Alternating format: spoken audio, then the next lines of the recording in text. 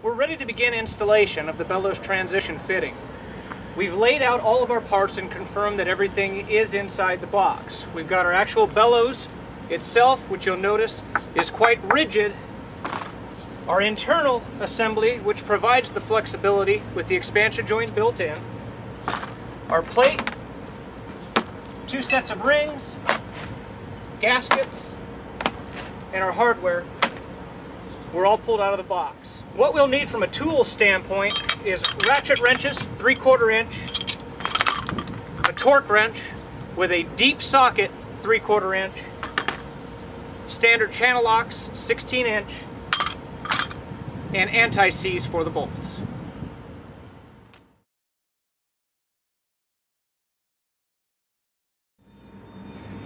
Now that we've laid out our parts and tools, we can begin the assembly of the transition fitting. The first thing we'll need to do is remove the alignment sleeve that is installed for shipping purposes to keep the 2 tanks aligned.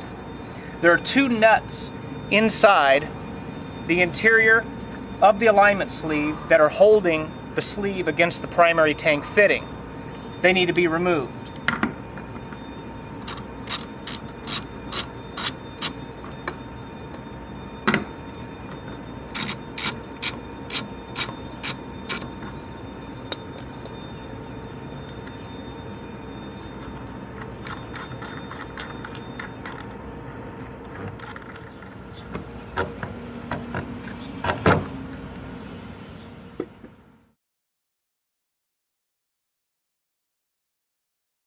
With the primary tank fitting exposed, this is a good time to check bolt torque on the primary tank fitting.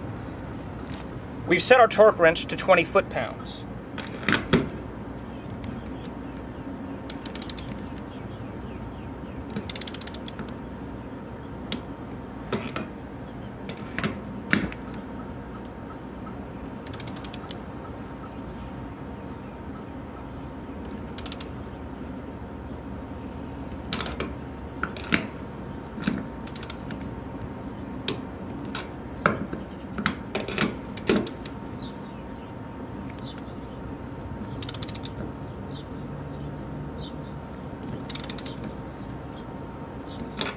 At this point, we're ready to install our assembly.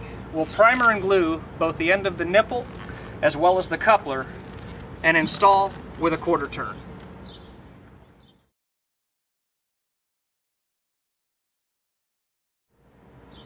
Now that our assembly is installed, we'll want to wait 24 hours for the glue to set.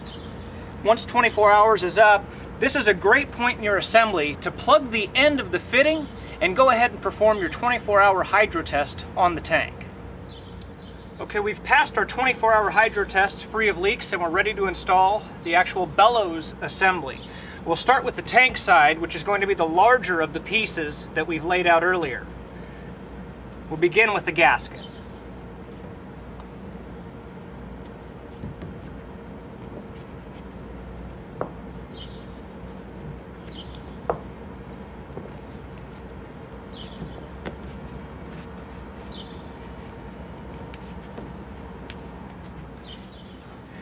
We can move on to putting our actual bellows assembly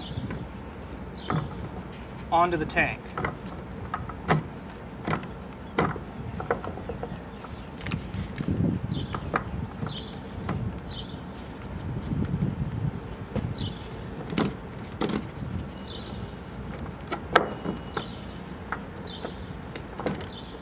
At this point, where we're resting on here, we're ready to install our rings.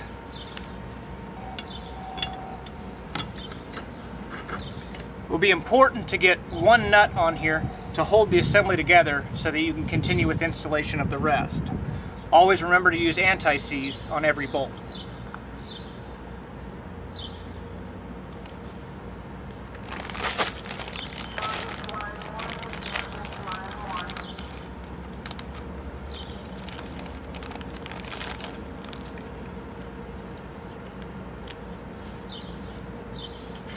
A flat washer,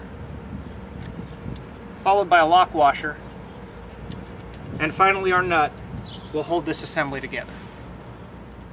Now that our tank side is complete, we're ready to install the plate end of the transition fitting. We've removed the nut from the bulkhead fitting, and we're careful to leave the gasket on the bulkhead to achieve a seal inside the transition fitting itself. We'll add our gasket and plate that are the smaller of the fittings that we had out to this end with a smaller set of split rings.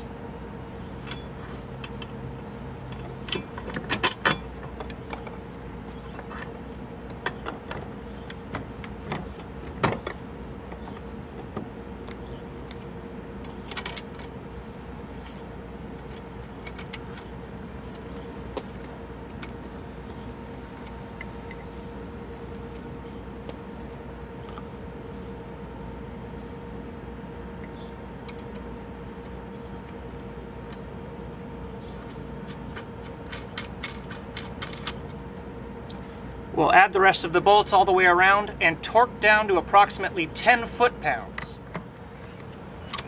We'll check our torque with a torque wrench to ensure we're at 10 foot-pounds.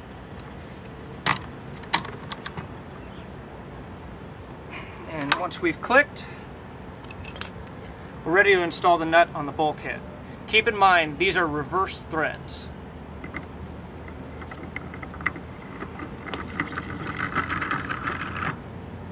Tightening a bulkhead is hand tight plus approximately 1/4 turn with channel locks.